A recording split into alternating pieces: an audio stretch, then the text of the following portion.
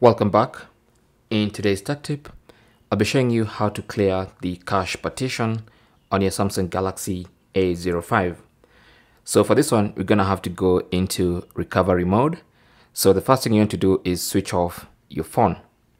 Now with the phone off, you want to press and hold the side button or power button plus volume up, and you want to press and hold them simultaneously until you see the Samsung logo.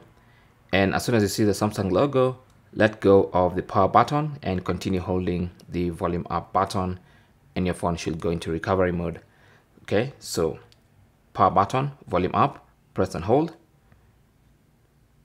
vibration, Samsung logo appears, let go of the power button, keep holding the volume up button,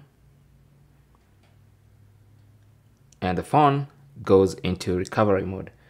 Now inside recovery mode, you can scroll using the volume rockers. So volume down to scroll down and volume up to scroll up. And you want to scroll to wipe cache partition. Okay.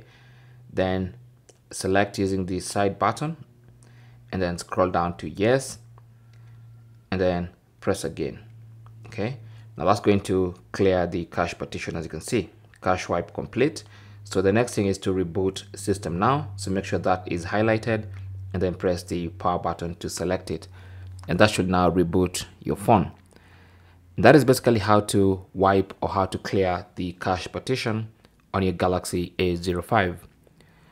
Thanks for watching. Comments and questions down below, and good luck.